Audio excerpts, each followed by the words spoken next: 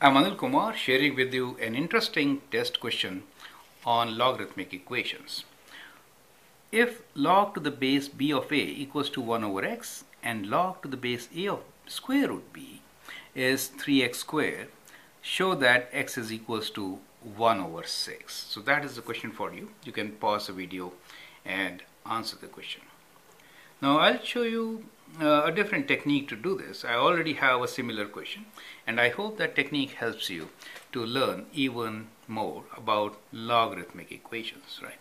So let's begin with the first equation, which is given to us as log to the base b of a equals to 1 over x, correct? Now some of you have learned how to change the base, right? So I will do that change of base on the side here, so that you can appreciate my next step, right?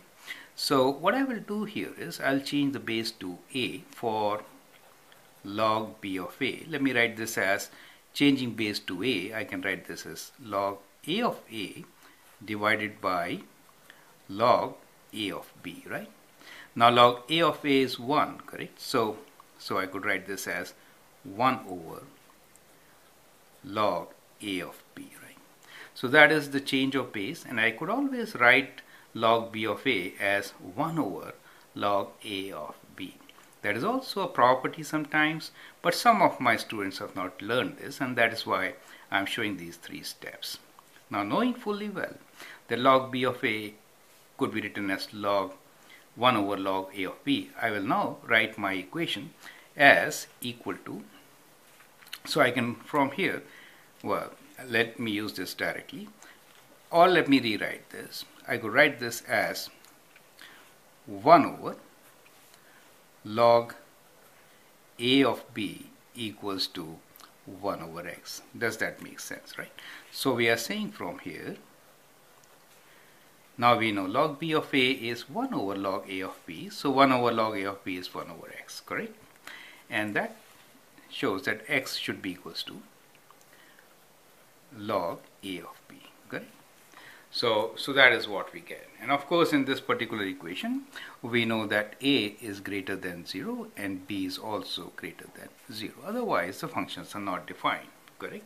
And x is not equal to 0, right? So let me write that also, correct? So that is the kind of situation before us. So from the first equation we can write x is equals to log a of b, right? You could write directly from there. This is just to show you how we got that result. Okay, now let us analyze the second equation. The second equation for us is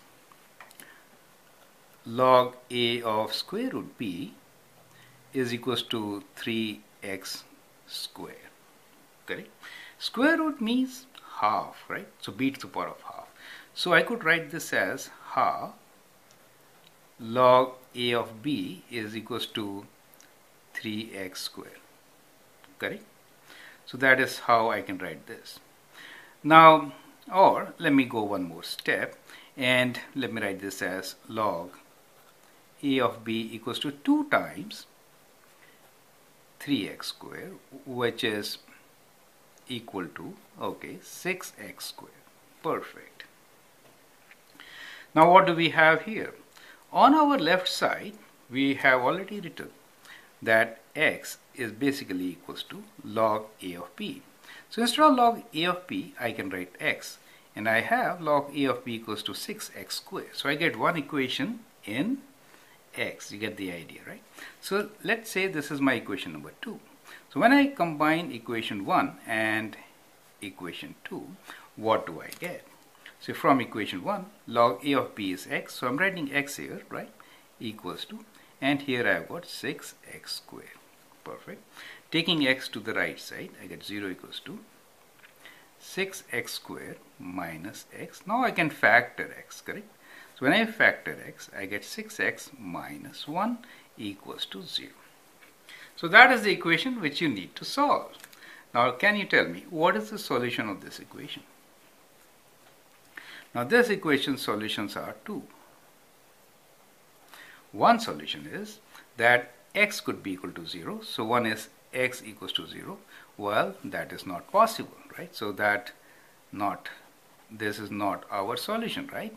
The other one is that 6x minus 1 equals to 0, or bringing 1 to that side, 6x equals to 1, or x equals to 1 over 6.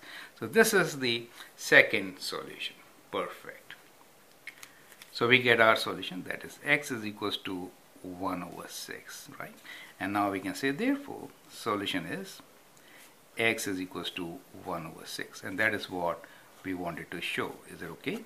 So that is how you can show it. I hope the steps are absolutely clear. And in this video, it's kind of a review on logarithmic equations. Also, you learn how we can use change of base formula to write a function as a reciprocal function, kind of, right? This is also important from test point of view. Second, we could have extraneous roots. It is not possible that all may be good solutions for you.